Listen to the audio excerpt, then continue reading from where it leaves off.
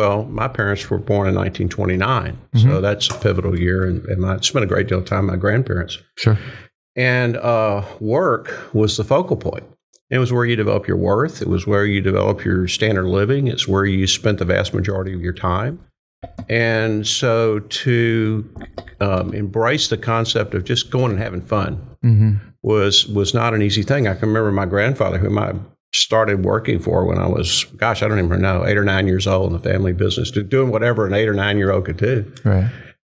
I would say, okay, it's okay to go to school. I want you to get a great education. It's okay to be involved with organized sports. Yeah, that's a good thing. It's okay to be involved with things like Boy Scouts that are organized. It's okay to go to church. Important to go to church. But in that other time that's out there, you need to be helping the family and the business. And so that free time that we find so much available to us today, despite the distraction economy, despite everything that's going on, those gaps were filled with helping the family and the business. And so I think learning to create moments where you can be in that moment, and enjoy yourself and have fun, that's not necessarily something that comes natural. Why do you think people's worth, why do you think there was such an insistence on spending that marginal minute on, I like that term, it's great, something that had productive value to society, or that was universally considered to be valuable, activities that were considered valuable rather than fun? I think they remembered a time of scarcity. They remembered a time when there was not enough. There was not enough gasoline to put in the car. There was not enough money to pay the utility bill. There was not enough food on the table. And that's why you saw them build large pantries. You'd go to houses in those days, and they'd build big rooms that were pantries because they would, can fruits and vegetables and freezers, these deep freezers in the garage that would hold enough meat for, forever. Right. The idea being that you might at any time be close to the economic precipice. Yeah, absolutely. That you might at any time not be able to be stable and to live. It wasn't about prosperity. It was about stability. And then I think if you flash forward a couple of generations, and I'm a baby boomer, and we came up in a generation where we wanted our kids not to have to deal with any of that, even from their parents or grandparents. We wanted them to have a big, huge safety net underneath them. Right. So go and explore. Go take as long as you need to take in college. Go travel around the world. Go do whatever you need to do to find your purpose in life or find your passion in life. And, God be with you as you go to explore those things. So I think that was part of what drove it. And I think we wanted our kids to have maybe more fun than many of us allowed ourselves to have. I also think work is an addiction. And it's probably my favorite term is it's probably the only addiction that's socially acceptable. If you're that addicted, if I was as addicted to a drug as I'm addicted to work, people would rush me off to, Narcotics Anonymous or Alcoholics Anonymous. Or if I was that addicted to food, they'd rush you off to, The Biggest Loser or something. But when you're addicted to work, society validates it. If you say, I spent this whole weekend preparing to do a podcast, and so I would be really good on this podcast, they'd say, wow, that's great. You're going to do a podcast. You're going to do 3 more speeches next month. You're going to do this. You set a goal of reading 50 books for yourself this year. Fantastic. More. Maybe next year you can do 60.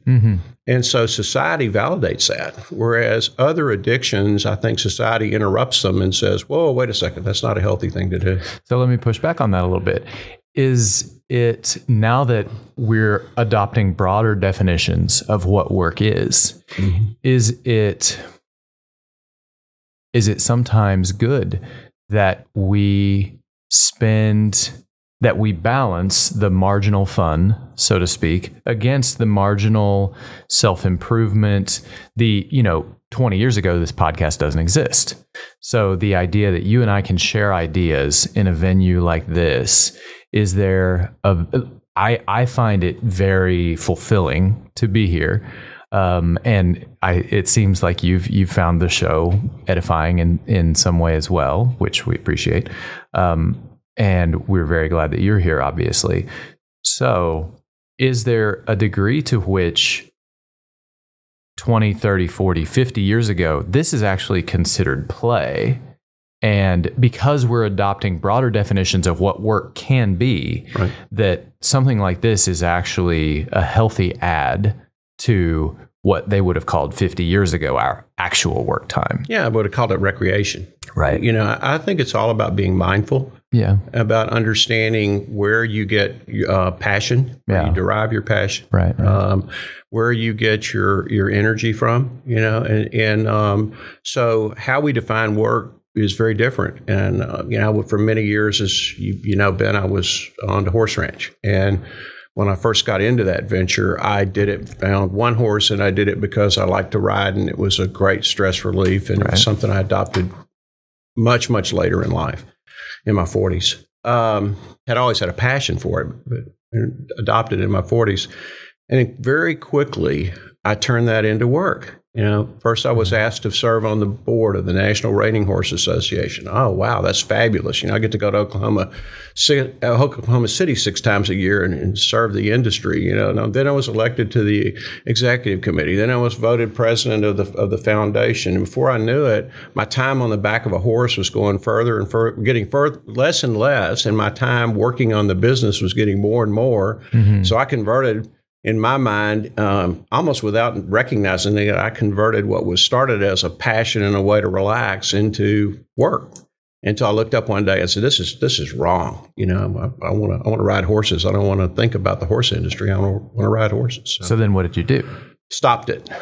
I think that's the key. I think when mindfulness allows us to be self-aware, and when you become self-aware, and you can stop it. You don't have to have somebody else come in and interrupt it and say, "No, you're making that work." And we can turn anything we do into work if we want to. Particularly someone who's a workaholic can turn anything they do into work if they want to.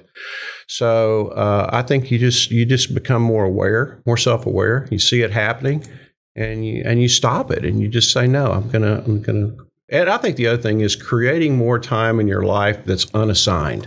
Yes. I love unassigned time. Yes. And I think that's great because you can walk into a weekend or walk into a night at home, and just because you don't have it scheduled from, you know, pillar to post, as my mom used to say, I think it's a fabulous thing. From doorway to dungeon. I don't know. Yeah. I don't know what I'm going to do. People often ask me, now, what are you going to do on Saturday? I don't know. When I wake up Saturday morning, I'll let you know. There's some things I probably have to do, but, you know, I'm going to create some time, some ability to just be.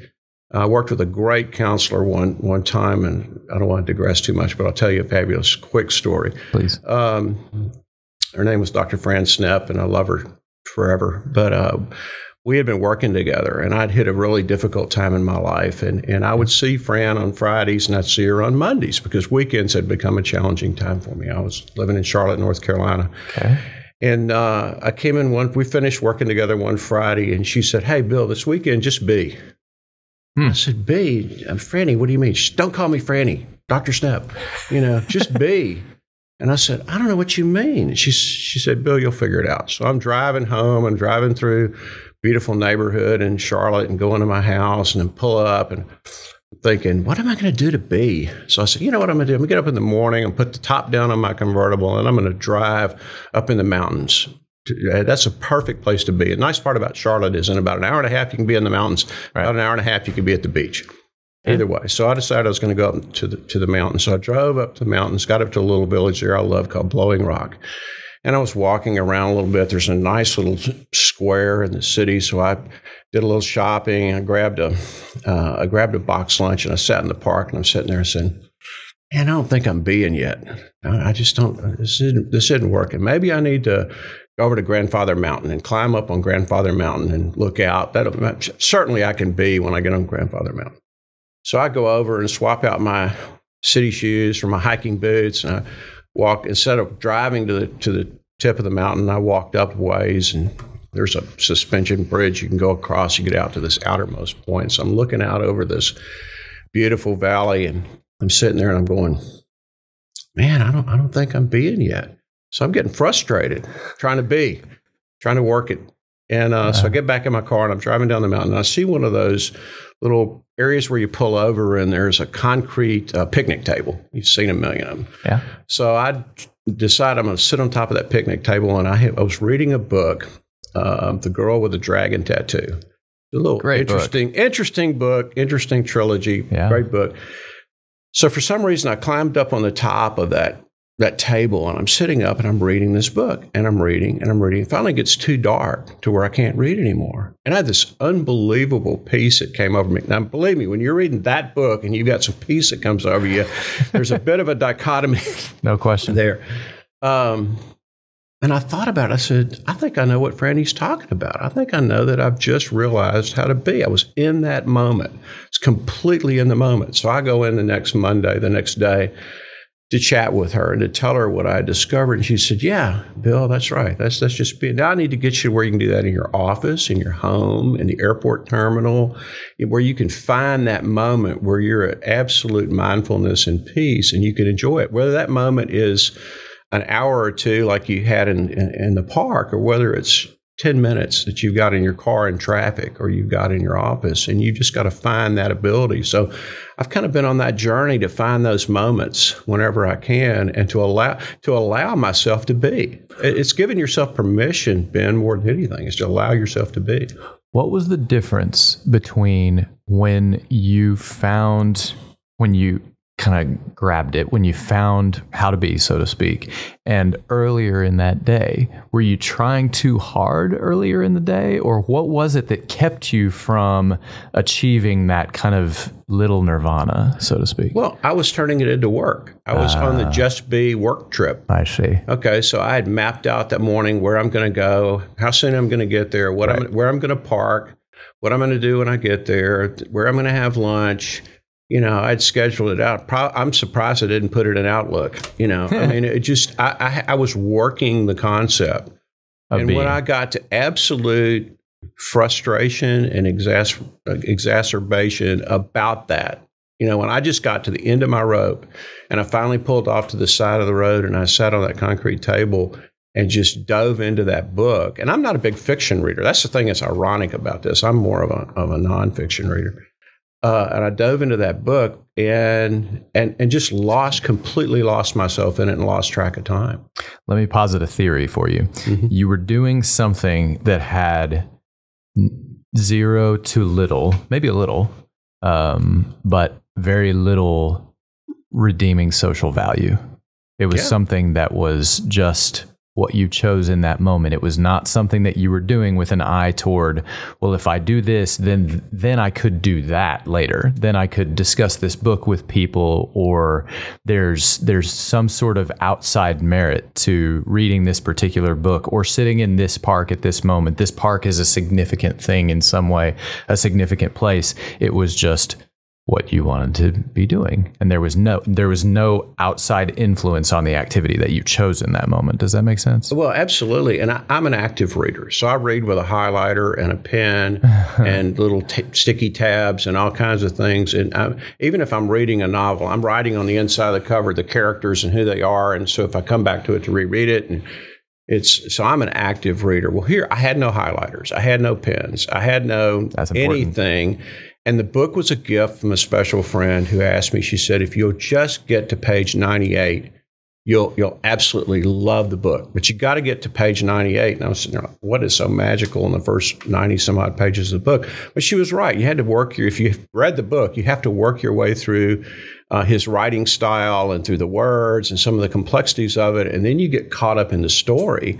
And it was the only book that I remember, and I'm a pretty big reader, where I would wake up in the morning before work and read a little bit. I'd take it to work. I'd read a little bit at lunch. Right. I just absolutely wanted to get through that story. And it's a dark story, so I'm not trying to make anyone believe it's pleasant. But I think it was just finding the moment, and now learning how to recreate those moments. And they don't have to be long.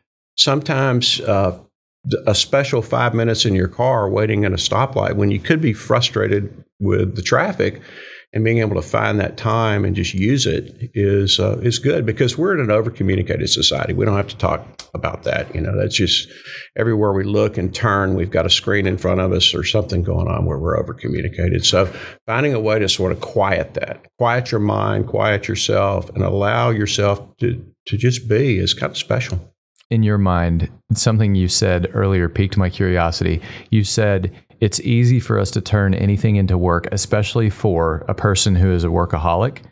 In your mind, what is just this side of being a workaholic, and what's the last step before and the first step after? I think if you're obsessed with what you're doing to the point that it dictates your life, that the to-do list keeps getting longer and longer, the commitments keep getting greater and greater, then I think you're on the wrong side of that tipping point.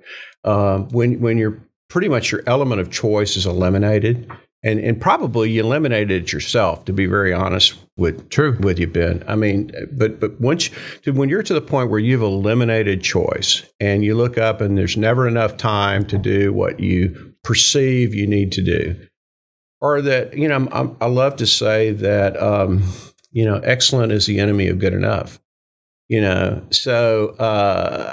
Sometimes it's good enough to just do so much, or just to stop at some point. And you can be a perfectionist. I think perfectionism plays into this a little bit, and you just keep grinding on it and working on it. And at some point you have to stop everything and say, it's good enough. It's okay. Yeah. So I don't know what the exact tipping point is, but I think to me, it's control. It's control of your time. I think your time is the most valuable resource that we have. And when you give up control of your time in deference to anything, whether it's work or anything, and you don't have any time to invest in yourself, you don't have any of those magic moments, you don't have any, then I think you're teetering on being a workaholic. We welcome Bill Peel to the show. We got into that sort of through the back door, didn't we? What is your favorite superpower? Well, it's interesting. I would love for my superpower to be teleportation, which means that I can sort of instantly go to where my mind takes me. I've got a very fertile, active mind, and I would like to be able to blink and be wherever I needed to be at the time and observe and be a part of it. So that'd be a wonderful superpower to have. I'm afraid I might abuse it, but it'd be a wonderful superpower to have. What's if right now, first place you would go? Paris. Paris, never been. It's on my bucket list. Need to go, want to go, have to go, need to allow myself to go. Yeah. How would you activate the power? You said blink, but you don't mean like a literal blink, or do you mean a literal blink? I mean a literal blink. I'd love to blink and be there. Yeah. Be in the moment. Nice. Yeah. I think if you've got an active mind, I'm somewhat of a creative, and if you've got a creative mind and it's active and you've engaged it, would it be great to just be able to blink your eyes and be where you are and enjoy that moment, and then blink and be back? Sure. I mean, you always want to come home to Aggieland, right? Yes, I do. We're going to steal a few questions from a previous guest, Mike Alexander, as we've done on the last couple of shows. Where did you grow up? I grew up in Memphis, Tennessee, and I am a first gen. Yeah. My dad was the youngest of 9 children. Yeah. And my grandparents didn't have running water in their house until I was graduating from college, which was 1974, class of 74, which will give you a benchmark for the lifestyle that my family got. I didn't grow up in privilege. I was very fortunate to be able to make it to Texas A&M and make it my home. But Memphis in the 60s, which was a very interesting time to be there, just to say the least. But that's where I grew up. How many in your family? 5. I have 2 younger sisters. Both of them are in K through 12 education. One of them's retired, and she taught early grades, everything from kindergarten to I think 1st or 2nd grade. And then my younger sister is in education administration, and she works in special ed, SPED, and still very active in the Memphis area. They're both still in the Memphis area, and mom and dad. What was your first job? Well, as I mentioned to you, I worked in the family business as soon as I can remember. My grandfather, I like telling this story, my grandfather used to go and get his shirts starched so heavy they were like like cardboard, and they would put a cardboard in the shirt when they folded it, and he would pull them out and save them. And he always told me I had great handwriting, and he'd say, I got all these slogans and signs I want to put around the business. You go and do them, and I'll pay you $0.25 a sign. So I would go and make, a couple of bucks, which was a lot of money back then, hand lettering signs on shirt cardboards for him that he could place all around the business. So that was my first kind of work experience. My first real job was I was a sacker in a grocery store when I was in high school. They don't really have sackers anymore, I don't think. But that was my job. I worked at a store pretty close to my house, and I learned a lot of lessons doing that. So when I wasn't sacking, I was stocking the shelves and learning about inventory management and all those kind of things. So, those were my first pay. I had a variety of jobs. So going through school, I worked in a Canada Dry bottling plant. I worked in a lumber yard. I did a little bit of everything, whatever it took to pay the way. So normally we go quick through these, but I want to hear about the lessons. You said you learned a lot of lessons from sacking. You learn about customer service. Yeah. I found that the career sackers knew the big tippers. They knew the ladies who, in those days, the ladies would go to the grocery store, and they knew the big tippers. And so they'd literally shove you out of the way to get to the counter when Ms. Jones came up and she was a huge tipper. Right. So you learned, survival. You learned, but that great customer service would get you opportunities. I can remember that one of the ladies that came and shopped there regularly asked for me one day. She says, well, I want Bill to sack my bags because he does it so neatly and he takes them so courteously out to the car. And so you learned a lot about customers. Step aside, friends. Yeah. Let Bill show you how it's done. This is my customer. But you learned about that. You learned about the importance of being on time. You learned about the importance of people relying on you to do your job, even though it seemed like the least important job. When you're sweeping the floors at the end of the night or mopping the floors, and you kind of complaining about it and you don't understand why. And then the owner comes through and says, do you realize that the cleanliness of the store causes business to be here? And if the business is here, that means I can hire you. If I can hire you, you can make a paycheck. So you learned a lot about business and finance and marketing and human resources. And you saw people lose their jobs. You saw people that made bad decisions and it impacted their lives. So it was a microcosm that at a really young age helped me learn quite a bit. And my grandfather was a great mentor. I mean, he really he taught me a lot about marketing. Probably some of the biggest lessons about marketing I learned from him. And when I was a tyke, young guy. So it was, those were great times. What was your greatest challenge as a child? Well, you wouldn't know it today, but I was so skinny. I was a skinny kid all the way up until probably when I was in college. And I was always teased about being skinny. I wanted to play all the sports. I wanted to play basketball, football, baseball, all of it. And I just didn't have the physique to do it. So that was a little bit of frustration. And then kind of anecdotally, another thing was I've got an unusual name, Bill Peel.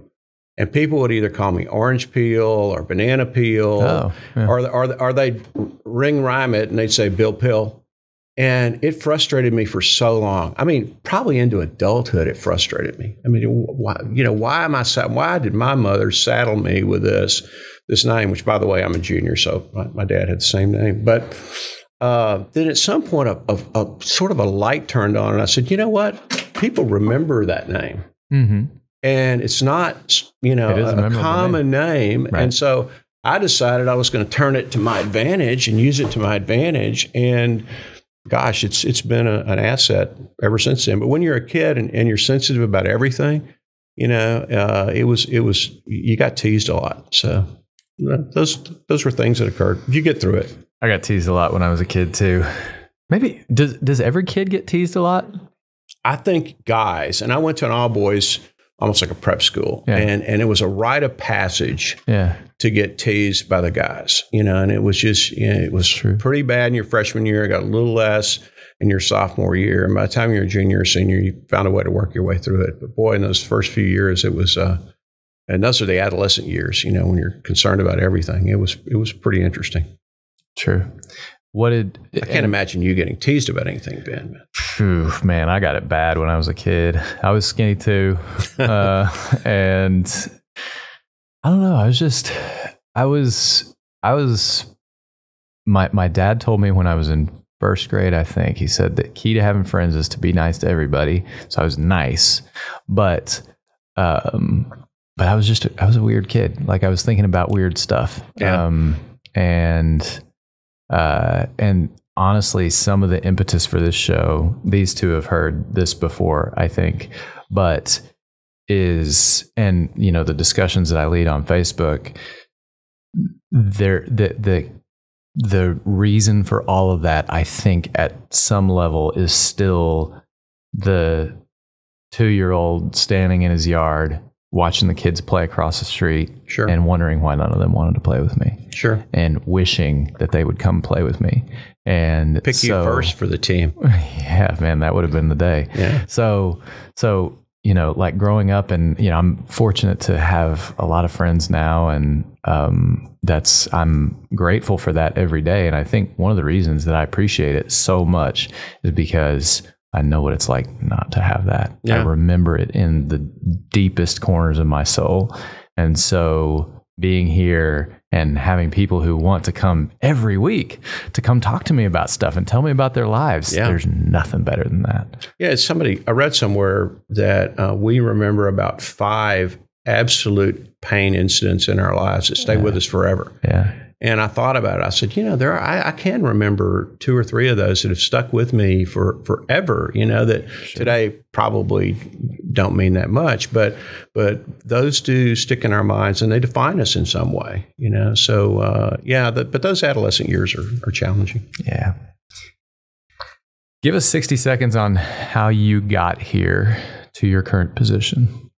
It was interesting. I had made the decision many years ago that Aggieland would be my forever home. I love Texas A&M. I loved it from the first moment I got here. And I thought when I get to a point where I'm not working, that A&M and Bryan College Station would be my home, my forever home. Mm-hmm. And so I was able to make that happen in 2016. I bought a house here, even though I was still working in Houston, and renovated it and was spending quite a bit of time here. And then early in 2017, I had an opportunity to retire early from the company that I was working for, and Telepson Corporation, great company. And so I moved here in the spring of 2017. And towards July, August of 2017, a dear friend of mine, one of my greatest friends, Brandon Coleman, who's an outstanding alumnus of Mays Business School, called me one afternoon and he said, "What are you doing?" And I said, "I'm just hanging around the house." He said, "Well, throw on some clothes and come over and meet me and Dean Eli Jones. I want to chat a little bit." So they were out at the Stella. So I threw on some clothes, ran out and sat down. They were just sitting down to have a glass of iced tea. And shouts to the Stella, by the way. Shout out to the Stella, yeah. And we sat down and started talking. They were describing a process that Dean had been going through to find someone to fill the position that I'm currently in, and it had basically declared it a failed search. And Brandon was serving on the Dean's Advisory Board, and they were chatting about it. And Brandon said, "Well, a guy that might be good for the job just moved here." And I had met Eli a couple of times before in other university-wide events and really liked him, but we didn't know each other by any shape or fashion. So we sat there and talked, and he painted the picture of what he wanted this position to do. And the more he talked and the more I listened to it, the more interesting it got to me, because he was talking about innovation, and obviously that piqued my interest. And he was talking about strategic planning, and I had done a lot of strategic planning in my career. And then he sort of said that the expectations he had around the position, that he wanted to activate this strategic plan that he had put in place. I hadn't seen the plan at that point. And so he asked me if I'd just go home and think about it and decide whether it was something I was interested in. So I went home and I sat down and I wrote him an email and told him that I thought that I definitely was interested, and there were a handful of reasons why I thought I was well suited for the position. So he reopened the search, and it was interesting because I'd never been through that kind of a search before. So if you ever compete for a job with the university, it's an interesting process. And so we went through the competitive process, and there were applicants and interviews and more interviews. And make a long story short, in December of that year, he called and said, "Hey, Bill, we'd like to offer you the position." So I started in January of 2018. And it's been great. I would have never imagined starting a new career at this point in my life, nor being as excited about it as I've been able to be. So it's a great story. When you emailed him and you said you were interested in the job for a lot of reasons, yeah, what was the biggest one? I'm a person of faith, and I knew it had been on my heart and on my mind that God wanted me to be in College Station, Texas, and at this point in my life, it's a great place. I didn't know why, and I really didn't ask why. I said, yeah, okay, this is where I'm supposed to be. Kids were grown. They were off doing their thing. I was single at the time. Yeah. And I said, okay, I'll go on faith. Well, I really, truly believe that God revealed that through Eli, and that this job was here waiting for me to do. And it created a really strong sense of purpose as to what I was supposed to do with this portion of my career and this portion of my life. So I think that was the first thing. And I was totally transparent about sharing that with him. Which sometimes with your faith, that can be a double-edged sword. But I felt like I had to be candid. And then I actually went through some of the attributes that he said he was looking for. He was looking for someone who could represent the college well, someone who knew how to do visioning and facilitation and create alignment across groups. The plan had been developed, and Shannon was a part of it. It had been developed with a very inclusive process led by Mary Leah McAnally, who's just fabulous. Yes. And so I had a great roadmap to follow. And it was just, it just resonated. It just made sense. So I just kind of ran down the things I thought that I brought to the position and told them I'd totally open to the selection process and, bring it on. I love to compete. So it worked out fine. Sounds like it's got a happy ending so far. Yeah. You have a special place in your heart for your involvement with the nonprofit Boy Scouts of America. Why is that so important to you? We'll talk about the Eagle Scout achievement momentarily. Well, I started in scouting when I was 6 years old. Okay. And our church in Memphis was a hub of everything we did. Yeah. And whether it was playing sports or whether it was being a part of youth programs or whether it was part of camp, and the church sponsored the Cub Scout Pack and the Boy Scout Troop and the Explorer Post, all, Cub Scout Pack 93. Yeah. And so I started with Cub Scouts. My mom was a loyal 50s wife mom who got their kids involved in everything that they could. And she would drive me to my den meetings, and I loved it. I loved the achievement, the rank, the learning leadership, building character, the crafts. I was kind of an arts-oriented kid, so there were all kinds of crafts to do, right. And camping and the outdoor activities. And so it was just natural to work my way up through the ranks. And I had high achiever parents, and they were like, if you're going to be in this, you're going to become an Eagle.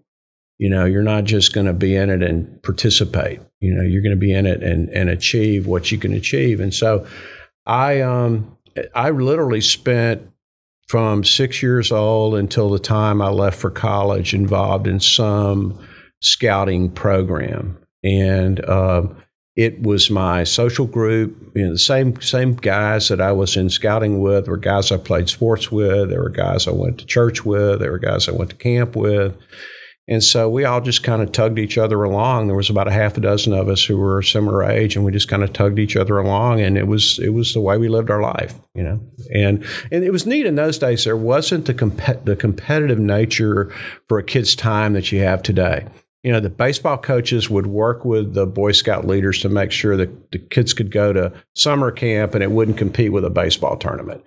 Today, the kids are so, you have to make choices. If you're going to play baseball, competitive baseball, you're basically locked down. Or if you're going to do some other activities, and there's so many, you're raising children now, I think, there's so many that you have to declare your time. Well, back in those days, people all kind of worked together towards one common good. So you got to work it all in. And it was just a cool, neat part of my life. So that's one. I've grown up with it.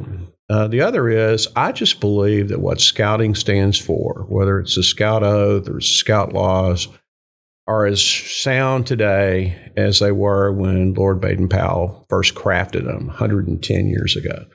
And I just, I can't believe that any parent, if their child is so motivated, if their young person is so motivated, and you probably know now it's both young boys and young girls, when you start talking about honor and doing your best and God and country and helping other people, and those are just good, sound values, and learning leadership skills and learning,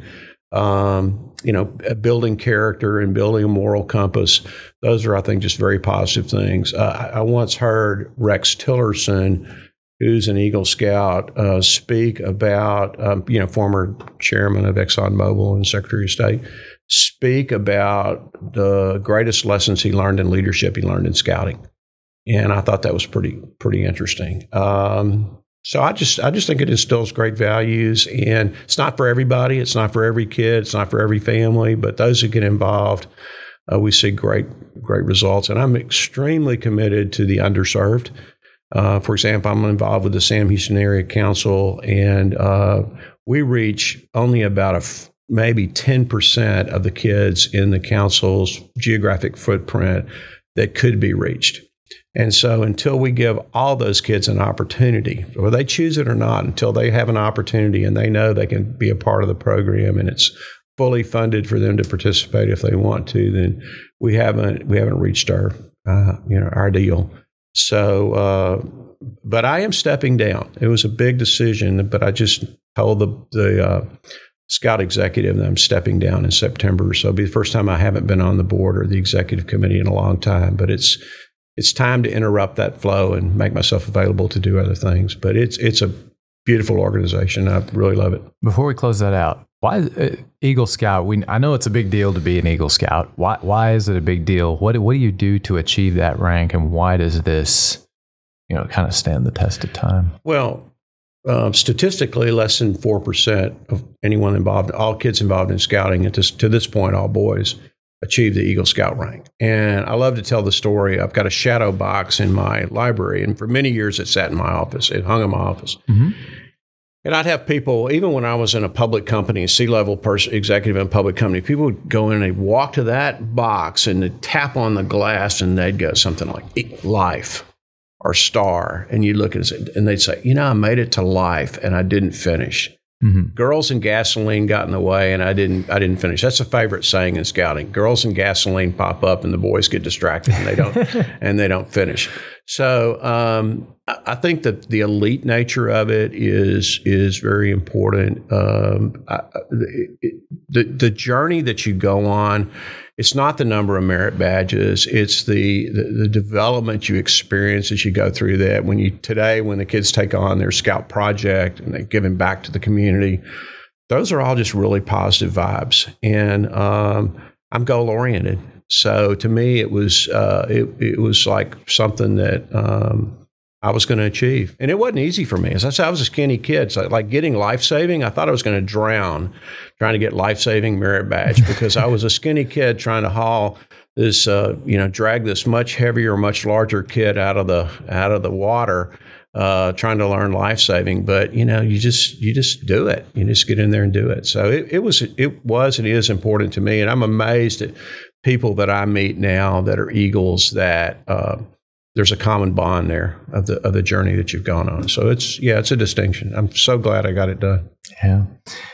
Being a goal-oriented person, on your blog, you have a tab categorized as winning.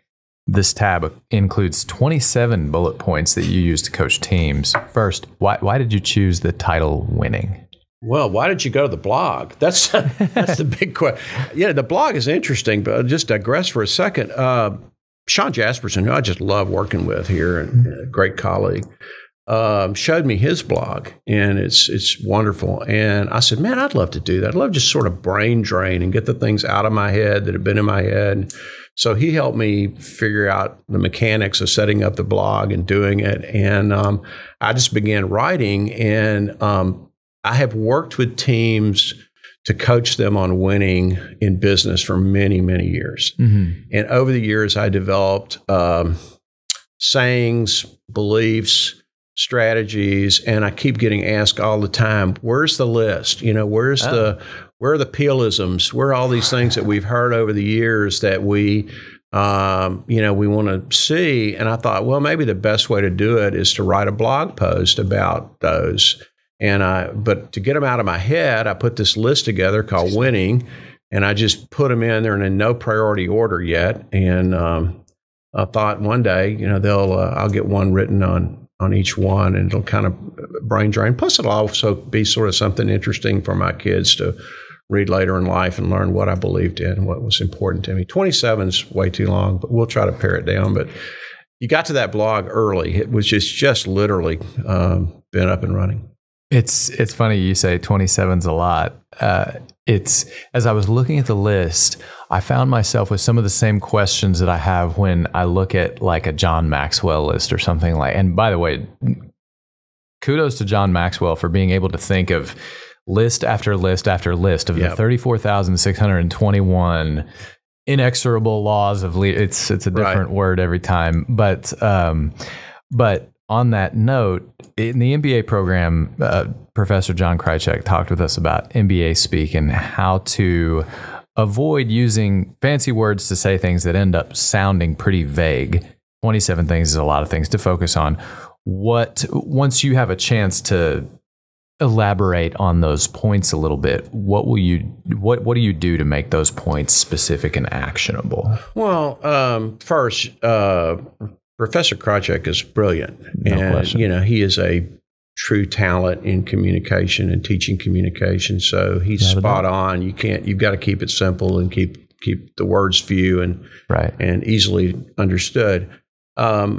I think that the best way is, as I digest and work my way through it, is sort of connect them to stories. Yeah. Because, facts tell and stories sell. Mm-hmm. And so I think just putting stories in there and trying to tie some things back to stories and that makes them resonate more with people. And there's probably some combinations in there that need to be pulled together into stories and becomes a little more meaningful. I never really truly, when I started the blog, I never really truly thought of it being in the public domain, even though it's billpeel.com, it was not intended for that. It was intended to sort of get all these things out of my head. And also in some ways if someone started asking me, well, what about this, or this, and I say, well, go to the blog and read blog posts, such, whatever it is. But it's beginning to gain a life of its own. So it's become a hobby. It's been kind of fun. As you know, we had Bailey Urban on the show, and she talked a bit about the book club she started here for Mays. She listed Simon, and I always get this name wrong. It's Simon Sinek? Yeah, Simon Sinek. Sinek and Brene Brown. Right. Both of these authors you list as inspiration on your website. As an avid reader yourself, what are some books that you would highly recommend? I'm going to give you 3 passages in my life and 3 books/authors that are meaningful. You're making my job so easy right now. Okay. The first is a book that was written in the 80s called Positioning, The Battle for Your Mind. It's by Al Reese and Jack Trout. And my copy is so dog-eared and yellowed and, it's almost embarrassing. But that book resonated with me at the time it was written because I was just beginning to start a career in marketing consulting, and this concept of the 5th P, positioning, you got the traditional market mix of 4 Ps, and the 5th P was relatively new. And they wrote in a way that just made a lot of sense to me about how you position a product or a service or even a not-for-profit in the marketplace and find your differentiating points. And so the book just stuck with me, and I've probably given dozens of copies away and recommended it to people. And so that was the first. It sort of gave me a foundation of knowledge on marketing and how to relate to organizations that were getting involved in their marketing. The second one is a book called Halftime by Bob Buford. You have a copy of it with you? I have a copy of Halftime with me. And Halftime was interesting. It was gifted to me in the late 90s. I was about 45 years old at the time. Uh-huh. And the premise of the book, without going into depth, I highly recommend it, is that our life is broken up into a series of passages. And at some point, think of it as like quarters in a basketball game. Yeah. And at some point, you hit halftime and you decide what's your strategy going to be for the second half. And his premise is you make a shift from success to significance. And that really caught my eye. I said I'd spent basically the first 20 plus years of my life getting prepared to earn a living. I'd spent the next 20 plus years of my life raising a family and being successful in business. And then what was I going to do with what was left? How was I going to invest that time? Because you can become a success junkie too. And I decided that I really wanted to focus on doing things that were significant. And I was going to rebalance my life to put emphasis on things that were as significant. In fact, put more emphasis on things that were significant than things that were driven by success. So I put my family on notice. I put my kids on notice. I put everyone on notice and said, I'm not going to climb that ladder as fast or as far anymore. I'm going to really look towards doing things that are significant. And I began serving on not-for-profit boards and volunteering in the community and taking the skills that I developed and applying them to the not-for-profit world and other sides of the world rather than just continuously looking at success as my primary focus. So that was the spark that created that. And then most recently, I've really gotten turned on by David Brooks' books. And David Brooks is a New York Times best-selling author and writer for the New York Times. And I heard him interviewed by Oprah on a podcast and talking about his latest book called Second Mountain. And Second Mountain is much like the theme in Halftime, a little different. And I have a funny quirk about reading that I wanted to go back and read his earlier book before I dove into Second Mountain. So I hit the infamous Amazon Prime push button and ordered Second Mountain and realized that I had The Road to Character, which was the book before that, already in my library. It'd been sitting in my library for probably since almost it came out because it had been recommended to me, but I'd never gotten to it. Right. So I dived into The Road to Character and just loved it. Loved the premise that he wrote. And then Second Mountain was a logical follow-up. And that book is a lot about his life and some pivot points in his life. If you haven't read it, it's a really good read. He talks a lot about community, how you define your community, how you find your passion, how your avocation driven by passion can really shape your life and shape that second mountain climb, that first mountain climb being the success climb and the second mountain being the one that's more tied to your passion and purpose. And so, those are the ones I would most highly recommend that have been defining for me in my life. So, Halftime, Second Mountain. What was the title of the first one? Positioning, The Battle for Your Mind, Reese and Trout. They're both admin, Madison Avenue admin. Positioning, the battle not to get killed in Overwatch.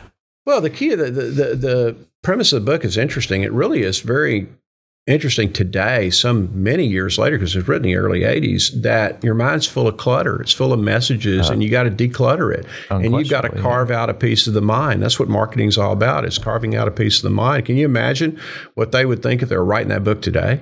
I mean, how much more challenging it would be today to write that story than it was when they wrote it, early 80s. I think the way that you find a place in someone's mind, though, to a degree, is still the same. Absolutely. The principles are the same. Right. You just more clutter. Yes. And less attention span. Yeah. Yeah. You do have to do it faster. Yeah. Do you have a favorite experience or story from presenting and coaching teams? One that I love to tell, I'm not sure favorite is the right way to put it. I worked with Howard Tellefson, who's the chairman of Tellefson Corporation, for many years. I started coaching Howard on presentations probably going on 30 years ago. And early on in working together, I developed a value model for them that was tied to 4 Ps: people, process, product, and price. And boy, they had that model down pat. Particularly Howard had it down pat. And he could recite those 4 Ps and talk about the power quadrant and talk about why their company was different and how it created value. And he just had it down pat.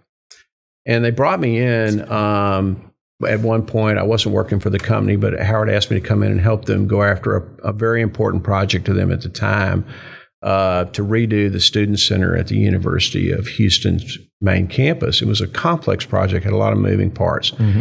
And for whatever reason, in my mind, I decided to introduce 4 words that started with the letter E instead of 4 words that started with the letter P, and completely threw him off his game. They ended up winning the project, but he came back to me much later and he said, Bill, you have to promise me that you'll never, ever get away from P words again, and don't throw E words at me because I've got the 4 P words down pat. So that was anecdotally a kind of an interesting story. Another one that I love to tell is that I was the president of an architectural firm in Houston, and we had an opportunity to present for a 20-year vision plan for the University of Texas Health Science Center. It was a great, in the Texas Medical Center, very prestigious planning project, probably one of the most prestigious planning projects in the city at the time.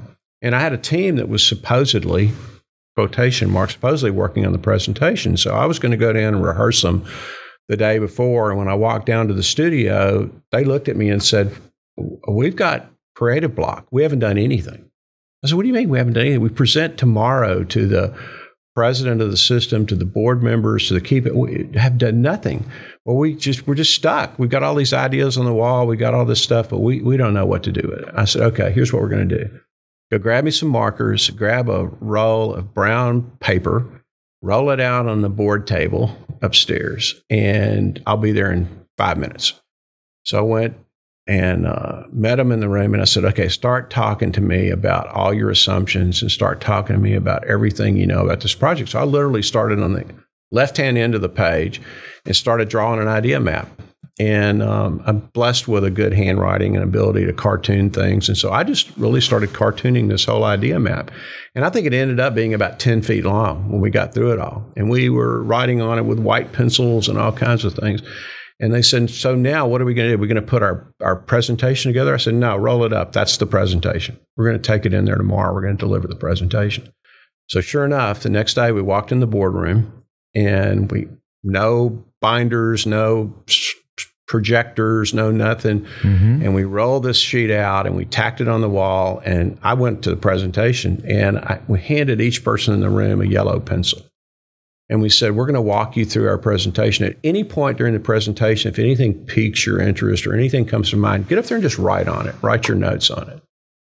And so our guys delivered the presentation beautifully, did a great job. Because what they were doing is they were telling about something they'd already been thinking about for weeks, right? People literally got up and they marked on it and they circled things and they drew their version of a star or whatever it was. And at the end, they awarded us the project. And the head of the selection process came to me and said, you only have to make one commitment to me. And I said, that's what is that? He said, shoot a photo of that diagram and put it on the cover of the strategic planning report, which we did. It ended up being the cover of the report. And the moral behind the story was it doesn't have to always be slick, but it has to be engaging, and it has to get the audience involved. It has to get them out of their chair. It has to set the emotional hooks. And I knew that we would have something absolutely different. It was done under duress, so don't get me wrong. That sounds like it. We had our back against the wall, but sometimes your best creativity occurs when your back's against the wall. So that was a great anecdote. Right. And it was a kinesthetic experience for them, engaging at the highest level. Engaging in the sense, I mean, if they've got to get up out of their chair, they got to think about what they're going to do, and they got to take that pen or pencil and put a note on there. And the fact that it's not perfect, I love that. I mean, that's what I love about diagrams like that. They're not perfect. When we produce them in the computer, and I tell the architecture kids this all the time, when those drawings are so perfectly rendered, then the client is afraid to make a change. They're afraid to deal with it because they think it's so perfectly, beautifully, photorealistically done that sometimes when it's high touch and it's not so defined, that people get a lot more engaged with it. Well, that's brittle. What is your favorite part about your job as Executive Director of Innovation and Strategic Planning for Mays Business School? Yeah, the most exciting part to me is getting to meet as many people as I get to meet in the college and get to work with. And everyone is engaged with this plan. Everyone has a contribution to make. Everyone has a role to play. So I've enjoyed over the 18 plus months getting to know people, asking questions, figuring out how to execute this plan in an informed, inclusive manner, which is just absolutely critical to the dean in terms of how we execute. And so that's been a very enjoyable part of it. Being able to represent Mays on other university initiatives, and particularly in academic innovation and advanced technology, has been a real treat. And so it's a dream job. It's great because you just get an absolute attitude of engagement going every day. And I don't, even though I kind of know what my week's going to be like, I don't ever really truly know, because something's going to come up that someone comes in with a request or an idea. And so I get to move with that as long as we stay within the rubric of the plan. And I try to tie everything we do back to the plan. No matter what it is, I try to go back and say, where does this fit? What initiative, what goal, or what goals does it support? I also have the marketing communications and the corporate and alumni relations teams reporting to me, which is a real treat because we get to work on great media and publications and events. And it's a thrill to see them work and do what they do. And I'm just truly blessed with great teams there that extend the Mays brand and engage the Mays family. And it's just it's a great opportunity. What's the hardest part of your job? Oh, that's easy. The hardest part of my job has been learning higher education. Because higher education is a institution in and of itself, and that speaks in acronyms and abbreviations and terms. And I can remember sitting in meetings and kind of very quietly Googling up a term to make sure I understood what it was, or an acronym, and asking just lots and lots of questions. And fortunately, I'm surrounded by folks here that are so willing to help and to share information and be supportive. That's been an easy journey. Also, just learning the academic mindset, the academic freedom. And in corporate America, if you say you're going to have a meeting, you expect everyone to be there, and they're there out of duty.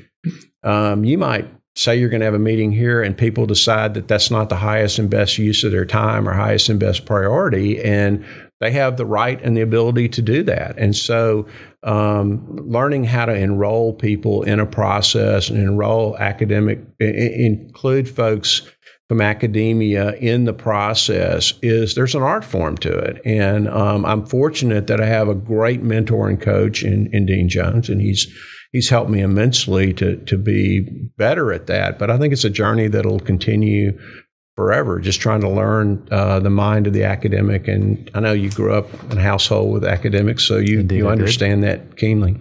Rapid fire. What do you consider your most valuable failure?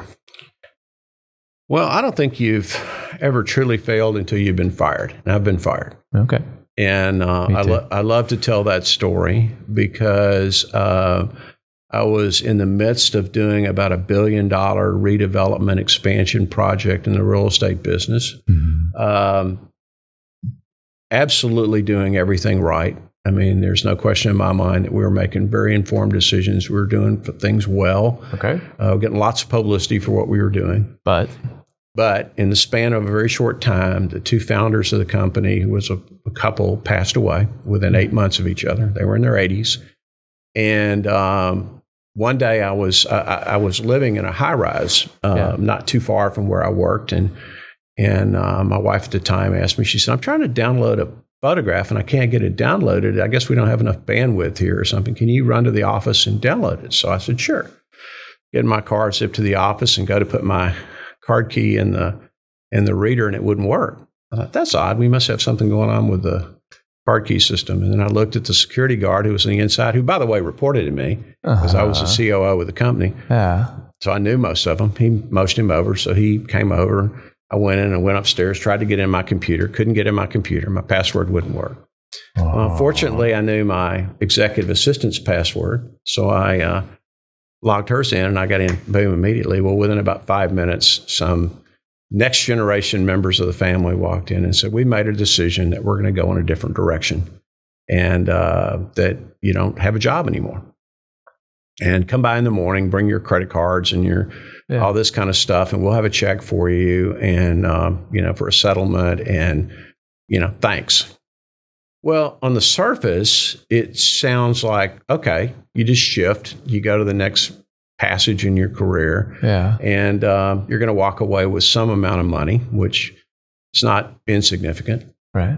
But you don't realize it when you think you've done everything that you could possibly do. You didn't leave anything on the practice field. You did everything right. You were the spokesperson for the company. You were negotiating multi-million-dollar deals. And then all of a sudden somebody walks in and says, you're not needed anymore.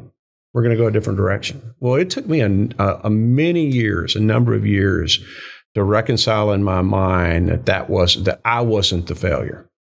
That I'd been fired. You remember? I mean, I don't know. I grew up in an era when you were fired. I don't care what it was. Whether you were mowing somebody's lawn and they told you, the kid next door can mow it better than you can, you're fired. If you were fired, you were fired. Yeah. And it was awful. Yeah. And so it took me quite a while to reconcile in my mind that I did everything I knew how to do, acted with absolute integrity. I did the best job I knew how to do. And for a variety of reasons that were totally outside my control, I wasn't going to be in that position anymore.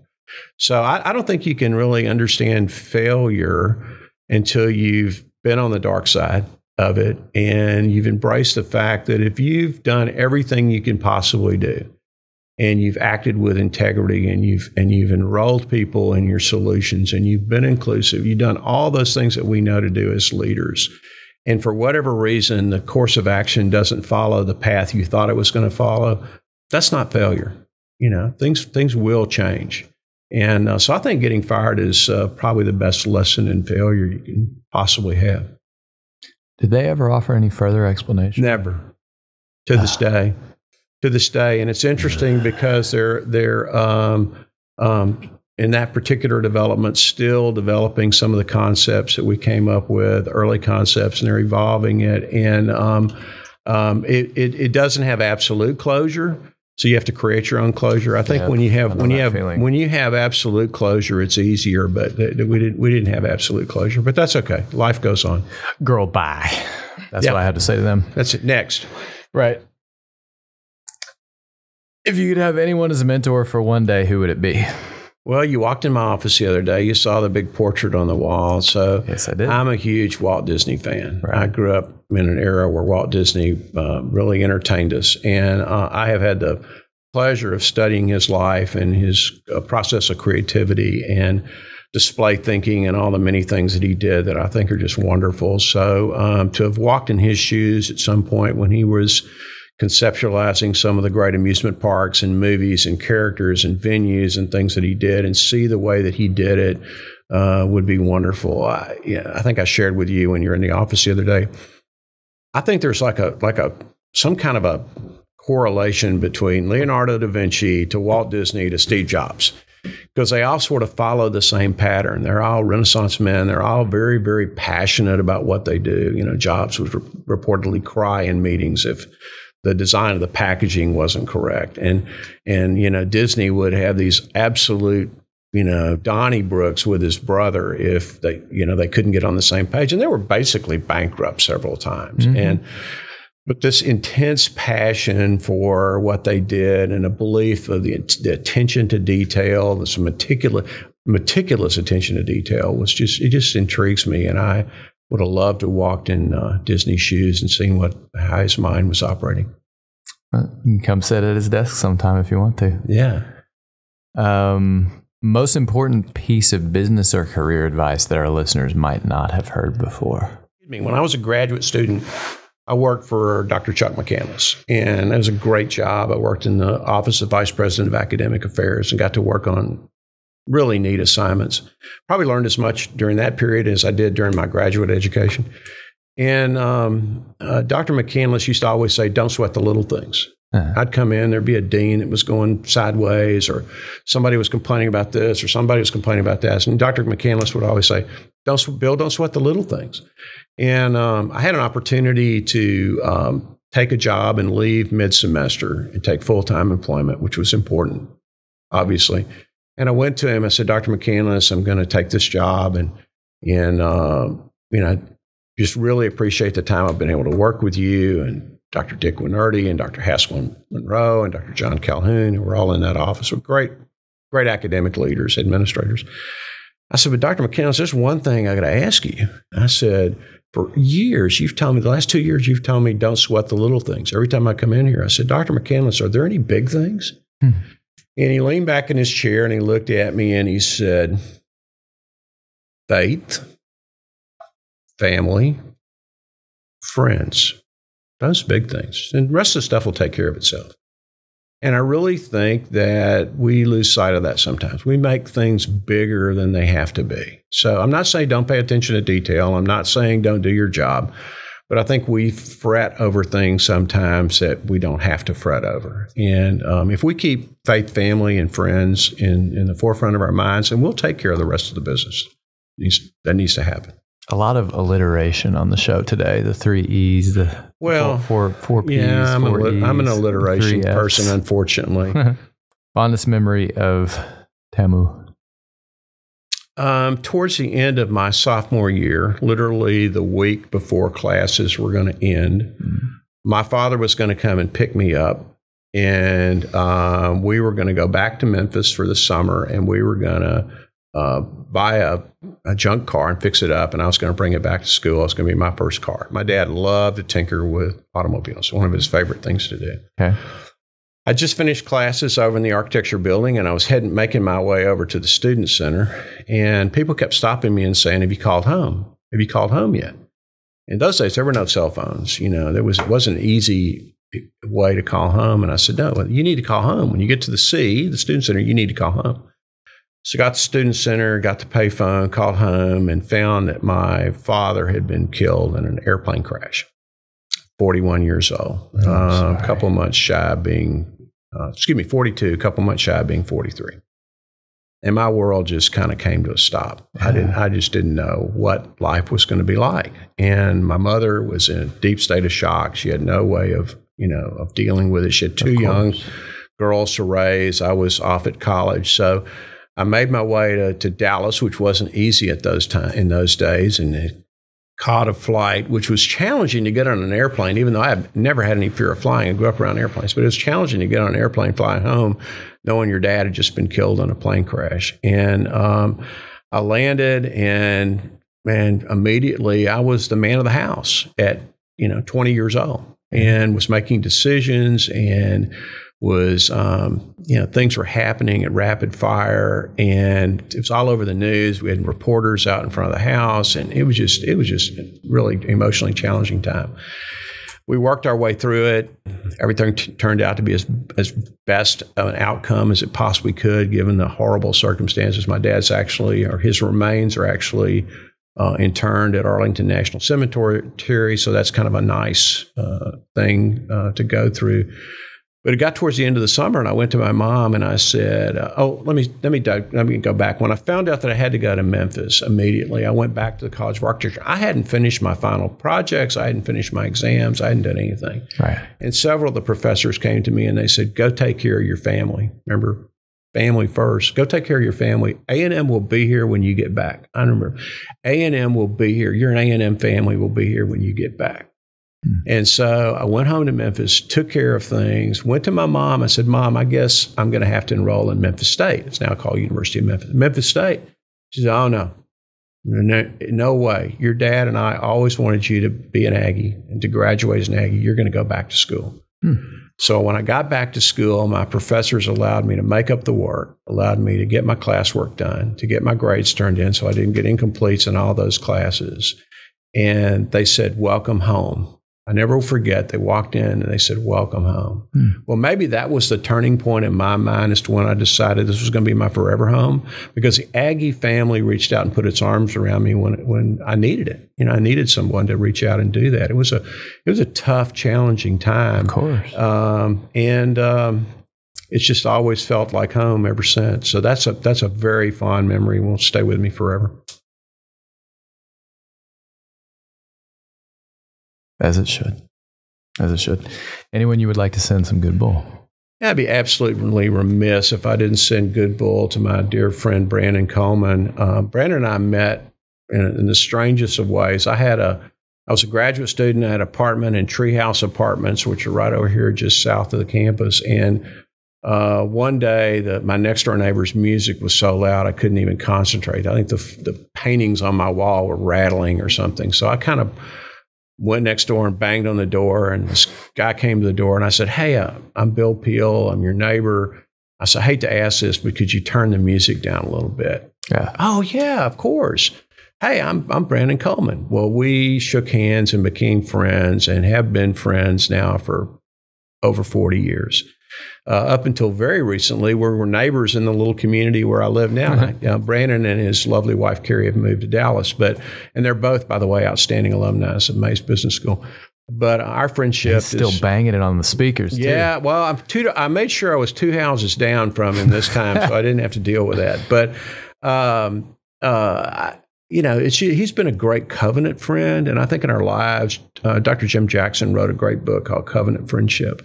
And in our lives, we have a very small handful of covenant friends that you can really go to with anything. You can listen to them.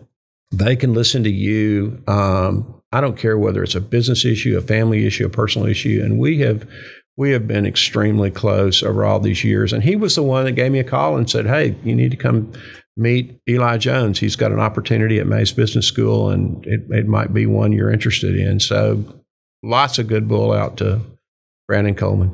Bravo. Bill Peel, thanks for joining us today. Thanks for having me. It's been a pleasure. Thank you so much for watching. If you would like to stay up to date on our latest videos, be sure to subscribe and hit the bell icon to receive notifications. If you're in a rush or on the road, you can still join us on iTunes, Spotify, or wherever you find your podcasts. If you want to learn more about us or our guests, please visit our website at mays.tamu.edu/podcasts.